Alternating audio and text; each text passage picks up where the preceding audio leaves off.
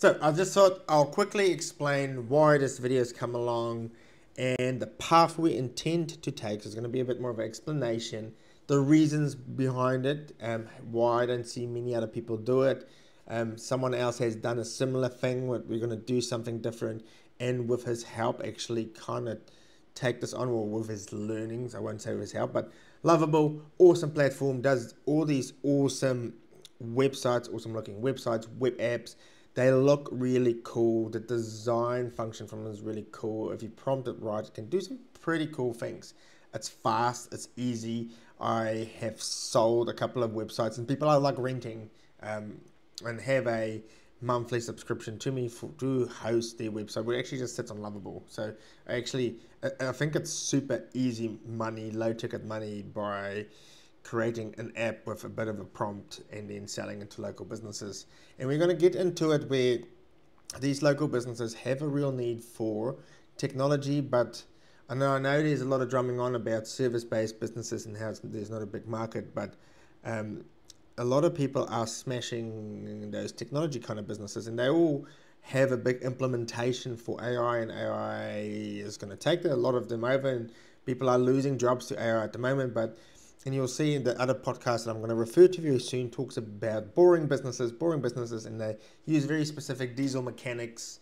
It's going to be a very long time until a diesel mechanic can get replaced by an AI robot, especially when we say about going out to the roadside in the system. So a very specific niche in there that still has a use for AI and still for websites. Now, back in the day, you used to just be able to Google up Google Maps businesses, and you used to be able to sell websites really fast, which I did. Or you didn't used to sell them very fast, but it took you a long time to create them and type them out. But there was a lot more opportunity because people didn't have them. Now a lot of people have them. However, it got a lot easier with Lovable. And I have some of my own websites on there. I do Lovable all the time. It's all over my YouTube. I have service-based businesses in there. I've got quite a bunch in there. And actually, Lovable gave a bunch of free tokens at one stage, and I just created a bunch of blank websites for these boring type of businesses, right? Everyone uses car detailing, but golf clubs, vets, yeah. Lovable, really good, and you can actually connect high level up to it really easy. And I know we're going to talk about SEO and GEO, whatever the new term is going to be, but one of my videos actually made it onto a chat GPT at one stage, where if you search up how to connect Lovable into high level, it actually chat GPT referred this video down here, which was pretty cool, I thought. But I do a lot of Lovable, like Lovable. It is really good because it does high level really well as well. So I think it's awesome, but it kind of sucks with SEO. Now, I'm not going to say I'm an expert here, but the platforms that it uses, so it uses Vite and React together, and when it does it together, and I got ChatGPT to actually make this, a lot of things happen. So your browser literally takes whatever code it has and renders such code into a website. Even just this in here, there's some coding in the background. It changed it into a user interface for us.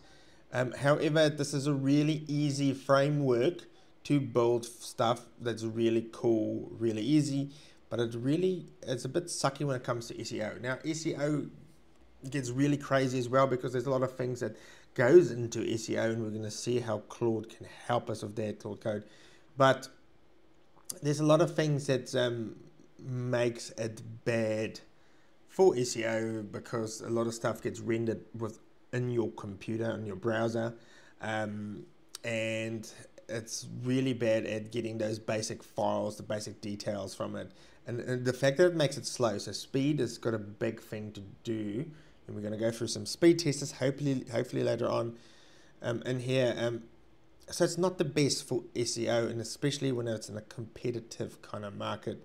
And what I have done quite recently is you can, and at least you'll be able to learn this, you'll be able to, with the help of GitHub, download your Lovable sites onto your local drive, do some editing on it. And now if you just want to stay with Lovable. Instead of using those tokens, the same way can actually save you a lot of money, because you take your website, you GitHub it, and if it doesn't make sense, you GitHub it and put it back into your computer. We're going to go for a walk through soon, and Claude Code can actually edit it for you for free, or a lot of other free coding editors, and then load it back up to Lovable, and that way you kind of save a lot on those credits, especially those silly extra credits for not a big design kind of thing. But there is a way that you can get your website onto your local computer and then convert it to what's called Next.js. It's kind of the framework as well.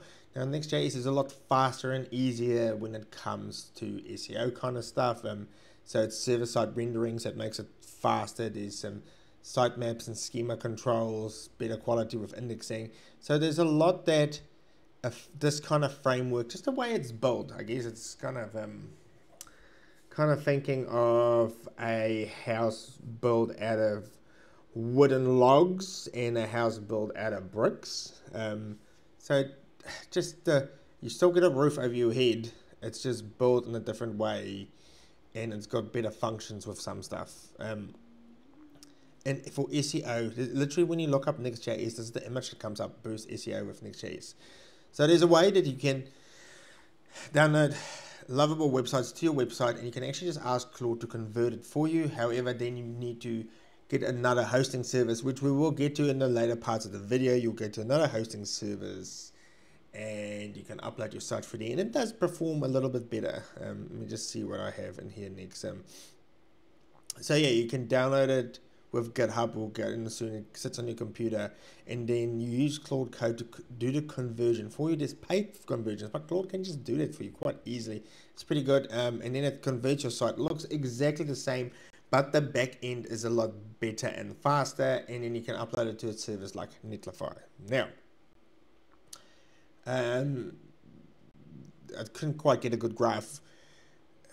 I didn't do too much testing on it, because all it does is it makes it load better, but you really still got to smash Claude with a bunch of prompts to get your SEO better, because there's so much with SEO. There's meta tags. You got to make sure your images has got descriptions, headings, make sure your headings is right, meta. There's so much, including speed. But this is just one thing that it does, is it makes the speed a lot better. Like kind of put a graph that says pretty average. I don't know if D- is average.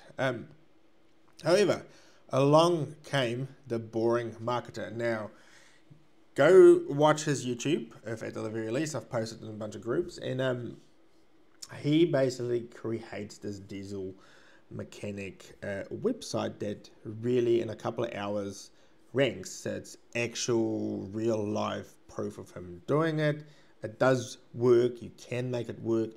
Now, again, we're very specific into those boring marketing, boring niches that not a lot of people do. So there's not that much competition for it as well, but the competition is a lot older and sometimes doesn't get updated. So if you think that a diesel mechanic in his instance might have been the diesel mechanic that ranks above him, and Google would have been there for the last 20 years, they've probably not connected as much with technology. However, they have a good rankings because that website's been sitting there, crawled by Google and so on, and it's, yeah, therefore it's really good. And so he's created a website that works really well, and he goes over some pros and cons and how he set it up.